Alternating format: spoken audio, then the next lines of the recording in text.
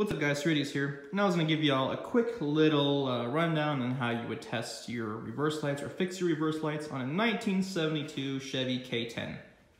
Specifically, the 4-speed transmission, because automatics are going to be a little different. So, got this truck, my girlfriend said the reverse lights worked. I didn't check for them myself, but she said they worked.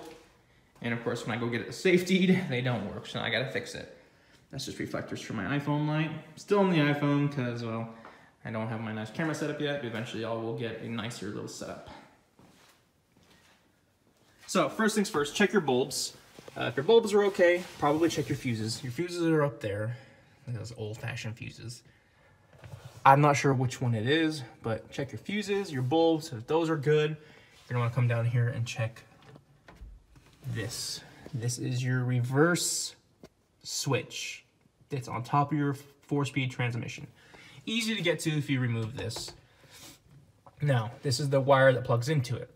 So first thing you're going to want to check is this wire getting power?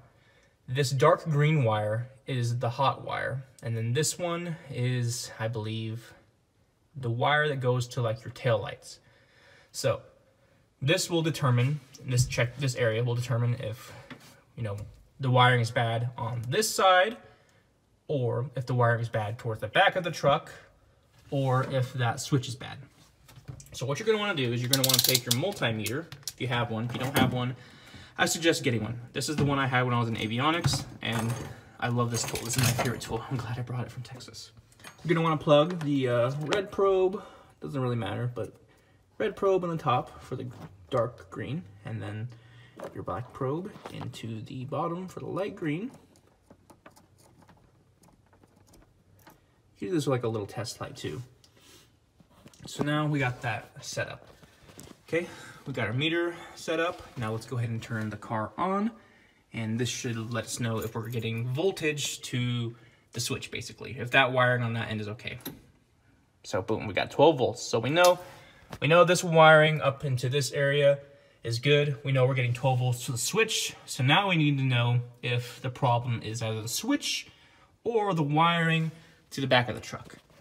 Now, to test that, let's go ahead and plug this. The easiest way is to get a little jumper cable, piece of wire, and to go ahead and just skip past the reverse switch. What we do is we plug this in to the top one, plug this in the bottom one, doesn't matter which way. So now we got the circuit completed. We're bypassing the switch in the transmission, because a switch in the transmission is basically like a switch in your house. Circuit's completed, sends power to your reverse lights. So we're bypassing that and directly connecting the circuit.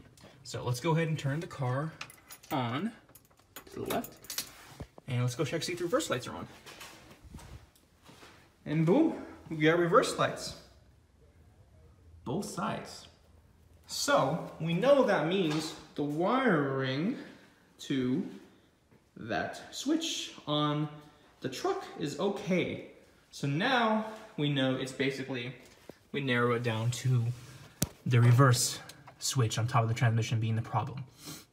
So I'll show you guys how to test that here in a second. You can take it out, it's just 7/8 wrench or ratchet, but I'll show you guys how to kind of confirm that that's the problem.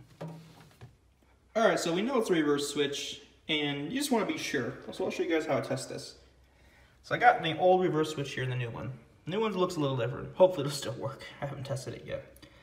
So I want to test to see if it's actually bad. Now, again, this is just like a switch. This plunger goes in and it closes the circuit, sends power to reverse lights. I have my multimeter in this mode, which is checks your continuity, which checks for basically a brake.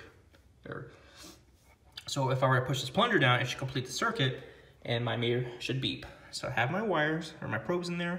I'm gonna try and push this down carefully so the probes don't touch.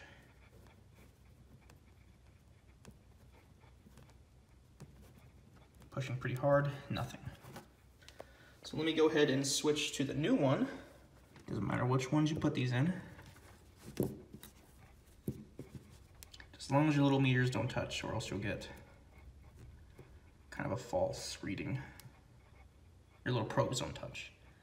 Okay, probes didn't touch, still in continuity.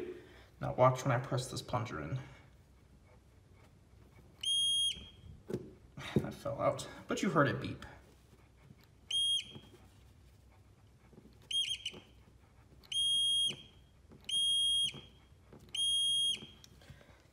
There you go. That's how you test to see if this one's bad. All right, so we got the new one bolted in and plugged in. It's a little challenging to plug in because it's shaped like a T, and just be careful not to bend anything. Body of that little plug is a little different than the old one. Hopefully it should still work. I got the truck in reverse, so let's go ahead and test this out. Make sure you turn it to the left and not to the right.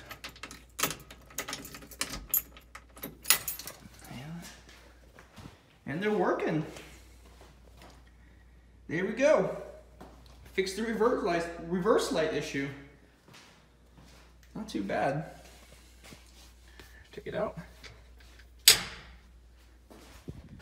Nada. Put her back in reverse.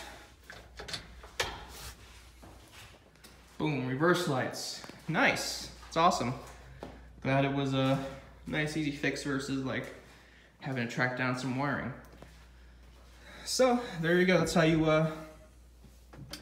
for the most part, you're gonna test and fix your reverse lights.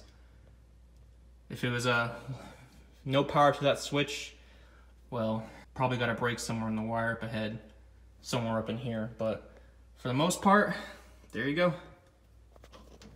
Hope this helped somebody, and I will see you guys in the next one.